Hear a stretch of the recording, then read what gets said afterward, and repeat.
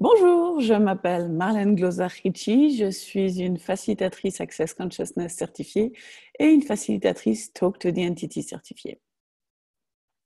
Buongiorno, sono Marlène Gloser-Ricci, sono una facilitatrice di Access Consciousness e una facilitatrice anche della classe Parla con l'entità.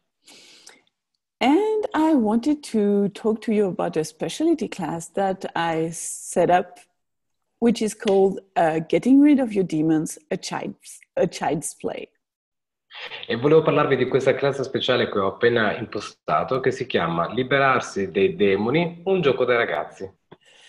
Because we have so many ideas about what demons are. Either we totally ignore them, oh no, they don't exist. Perché abbiamo diverse idee su cosa siano i demoni. Tipo possiamo dire, ma no, assolutamente non esistono i demoni. Or we have this idea that demons or demons' possession or demons' presence in your life must be something really dramatic, like we see in Hollywood movie or that we heard in church stories. Oppure abbiamo questa idea della possessione demoniaca, essere posseduti dai demoni sia qualcosa di drammatico, sia qualcosa di così tragico, tipo quei film che abbiamo visto, i film hollywoodiani che ci mostrano questo, o le storie della Chiesa che ci racconta la Chiesa. And yes, it can also show up that way.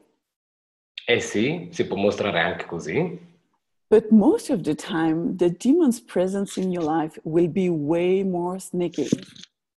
ma la maggior parte delle volte invece la presenza dei demoni nella vostra vita è un po' più sottile, è un po' più infingarda. Yes, because the demons will just be this kind of presence, this kind of energies that will keep you locked in your judgment, in your self-hatred, in your diminishing of yourself.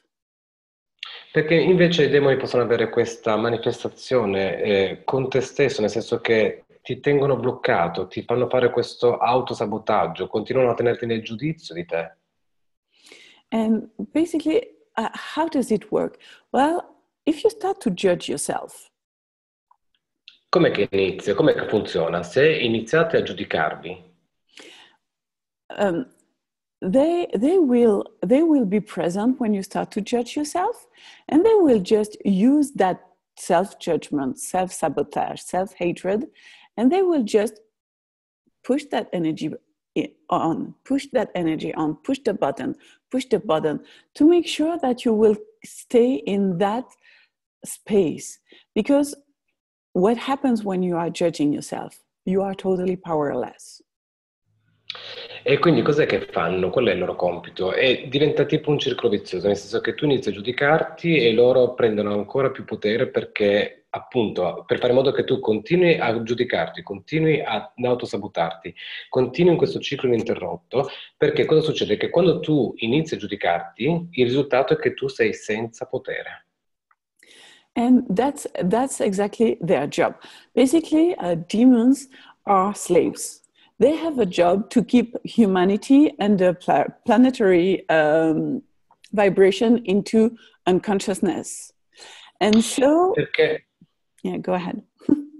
Perché questo è proprio il lavoro dei demoni. I demoni di base sono degli schiavi, il loro compito è tenere l'umanità e gli umani proprio in questo stato di inconsapevolezza. And when you are in that state of unconsciousness, you keep on judging yourself, you keep on being angry at yourself or at the world. Can you create more? Perché quando sei in questo stato di non consapevolezza e continui a giudicarti e quindi continui a essere arrabbiato, puoi veramente creare qualcosa nel mondo? No. And so this is how they win. No, è così che loro vincono. So this class is in two parts. The morning we will talk about how the demon might play in your life and might have a say in what's going on in your reality. Quindi questa classe sarà divisa in due parti. Ci sarà al mattino una discussione su come appunto questi demoni possono giocare un ruolo nella vostra vita, come possono prendere una parte nella vostra vita. And for you really to get to know, well, that's the energy of demon. This is how they are pushing my buttons. I can choose something else. E per farvi proprio capire come riconoscere l'energia dei demoni, quando vi stanno schiacciando, toccando quei tasti che vi fanno saltare, così che li riconoscete. And it will be open to any and all question you might have around that, and really helping you to give you the awareness, the information, and the tools to know when the demons are there, how to handle them, and basically how to get rid of them easily. Quindi sarà aperto a tutte le domande che avete a riguardo sui demoni e vi darà anche un sacco di strumenti, di informazioni su come gestirli quando vi riconoscete che i demoni sono lì, come liberarvene. And then in the afternoon, it's going to be a body process class. E poi nel pomeriggio sarà una classe sul corpo, un processo sul corpo. Because you might have in one lifetime or another asked for a demon for help to heal your body or to help you out with something going on in your body. And Perché yeah. in una vita o in un'altra voi potreste aver chiesto l'aiuto ai demoni per aiutarvi o comunque per guarire il vostro corpo. And the thing is, that body might have died long ago, but the link, the energetical link to that energy and your body is still there. Perché è vero che quel corpo di quelle vite passate potrebbe essere morto molto tempo fa, però quella connessione energetica con questi demoni potrebbe ancora esistere. And the idea is to really get your body now in a space where the demons cannot affect your body, and you will be able to have a connection with your body like never before. E quindi l'idea è proprio quella di avere una connessione col vostro corpo come mai è successa prima, perché viene riportato nella totalità il vostro corpo. Non c'è più, togliendo quella connessione con quella vita passata, siete totalmente presenti. So that's basically the idea. To give you the awareness, the information to get you out of the self-judgment mode where the demons put you in, hatred of your body that the demon put you in, and into a space of creation for your life and your body. Quindi è proprio questo che questa classe riguarda, togliervi da quella modalità di autogiudizio quando trattate male il vostro corpo, che è proprio il compito dei demoni, mettervi lì in quello spazio per poter creare di più nella vostra vita e per avere più facilità con il vostro corpo. So if that's of interest for you and you really would like to know more, this class has no prerequisite. So you can Quindi, come in. se questa classe vi interessa, non ha prerequisiti assoluti, potete venire tutti quanti. And so their first class translated in Italian will be this coming Sunday in Lugano. Questa classe, che sarà tradotta anche in italiano, sarà domenica a Lugano.